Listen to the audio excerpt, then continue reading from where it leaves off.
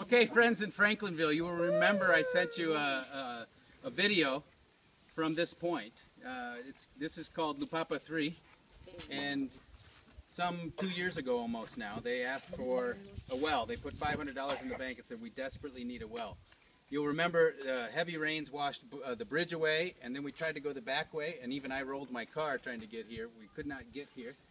Then when it dried up, our rigs were, a long ways away. So they've waited almost 2 years for this borehole.